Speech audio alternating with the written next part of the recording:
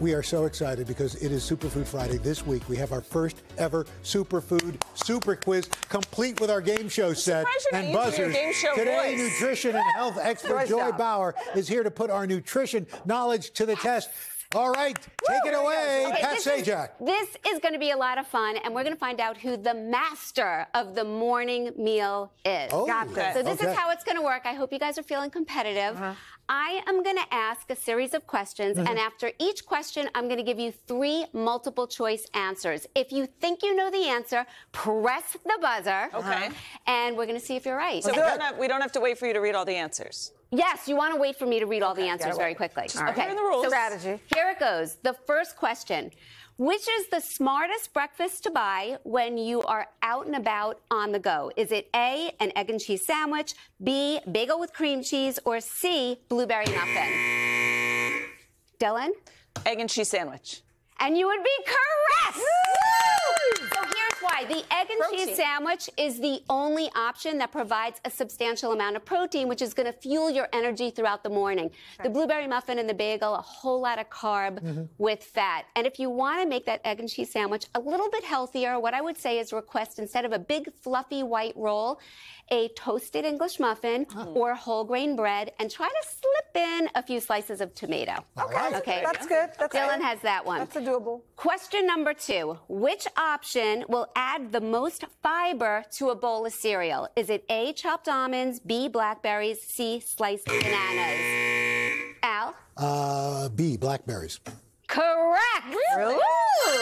Well done, so sir. All of these toppings are wonderful, but if you can imagine, blackberries, 1 cup provides 8 grams of fiber. It's one of the best natural sources of fiber. Raspberries, too. So if you're looking to move things along, I would say you want to sprinkle on blackberries. And it could be frozen and thawed or fresh, because I know we're sort of getting out of the season right now. Okay, so Dylan has 1, Al has 1. Come on, Chanel. We're not counting. Question number 3. Which food will add heart-healthy omega-3 fats to your smoothies? Greek yogurt, blueberries, or flax seeds? Well, she technically. Okay, Chanel. That's fine. Omega-3 fats. I'm going to say flax seeds. And you would be correct. Yes.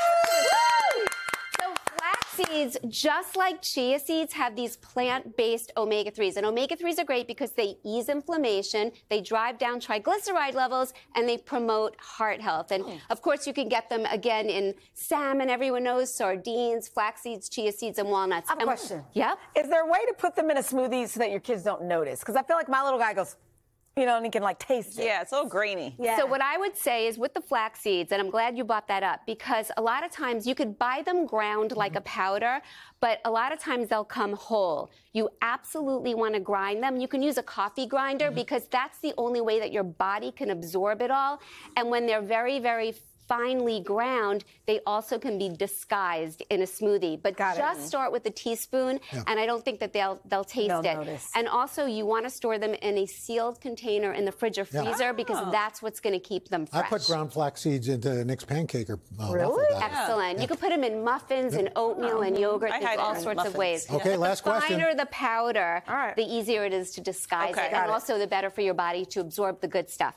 So the last question, here we go. All about toast. Which toast topper will provide the greatest amount of protein? Is it A, avocado, B, cottage cheese, or C, peanut butter? Wow. Was it Al? C, peanut butter. Wrong, Dylan. Avocado. B, cottage cheese. Cottage cheese has it! All right, Dylan wins. Yeah, and so cottage cheese is having such a moment right now. It sort of has this resurgence. It's all of a sudden hip again. It is packed with protein. And the nice part about cottage cheese, too, when you put it on toast, you could take it in a sweet or a savory direction. Sweet, I add a little bit of fruit. Savory, I like to put it on top of some tomatoes with basil and ground black pepper. Thank you so much. We appreciate it. And So we will Dylan be is right the winner. back. He's the winner.